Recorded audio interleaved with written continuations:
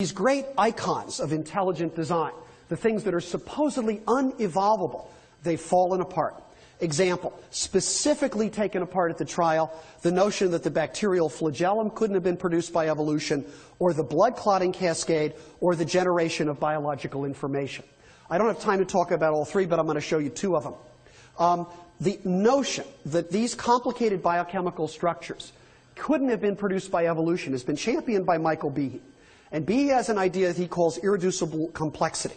And he says, you can't evolve these things because they're irreducibly complex. Notice what he says. An irreducibly complex system can't be produced the way that evolution works, by numerous successive slight modifications of a precursor system, because any precursor to an irreducibly complex system that is missing a part is by definition non-functional. These are multi-part systems. And he's basically telling you that the 30 or 40 proteins that are in here, they all have to be together or there's no function. And since natural selection does have to work gradually, I agree on that point, it can't produce 20, 25, 26 proteins knowing what will eventually happen, because natural selection is blind, which is indeed absolutely true.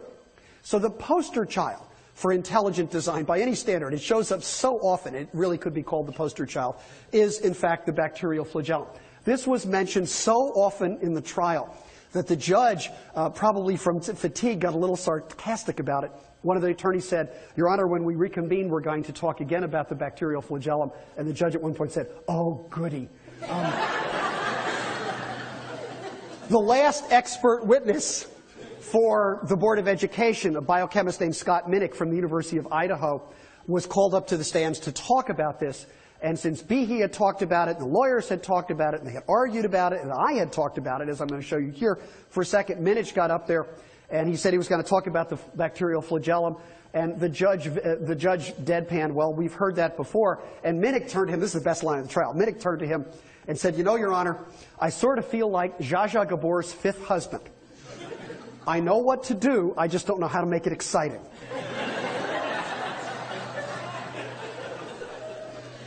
So I take my hat off to Scott. That was good. I like that.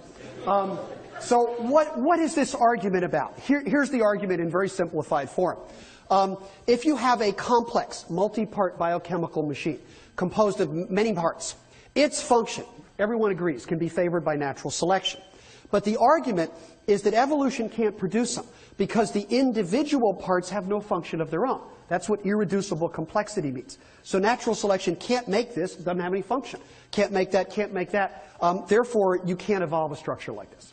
Now, how does evolution explain something like that? Well, ever since Darwin, we've had a very good explanation.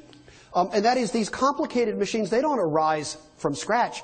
They arise from combinations of components that have different functions, functions of their own. And the components originate with functions of their own as well. Therefore, natural selection will work every step of the way. Now, that's not evidence. That's just an argument. But the beauty of this is we can now hold these two ideas up against each other. And we can say, who's right? If irreducible complexity is right, then the parts of these machines should be absolutely useless. But if evolution is right, we should be able to take these machines, look at their parts, and discover, wow, they do other jobs. So let's go ahead and do that. Let's take the bacterial flagellum. So if we start with the flagellum, here it is, and these drawings name the genes and the proteins in the flagellum, and we say, let's take away a whole bunch of the parts. How many? Not 1, not 5, not 10. Let's take 40 of its 50 parts away. Now watch very carefully, because I'm going to do that experiment right there. There it goes. The parts are all gone, and I have left 10 parts that span the membrane. What are left behind are 10 proteins in the base of the flagellum. Now, if irreducible complexity is right, this should be absolutely functionless. It should have no function. But if you'll pardon the double negative, what is left behind is not non-functional. What is left behind is the type 3 secretory system, and it is fully functional. I know most of you in the room are going, of course, the type 3 secretory system. The type 3 secretory system is a molecular syringe in which some of the nastiest bacteria on this planet produce toxic proteins, grab onto one of our cells, and inject those proteins into our cells. The bacterium that causes bubonic plague works this way. It's really nasty stuff.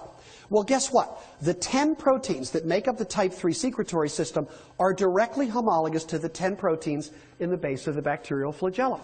They don't produce movement. They're not a flagellum. but are they functional? They are fully functional. So remember that claim. Any precursor to an irreducibly complex system that is missing a part is by definition non-functional. This guy is missing 40 parts, and it is perfectly functional. What that means, there's no other word for it, is that that statement is wrong. Now, that's not an incidental statement. That is the heart and soul of the intelligent design argument.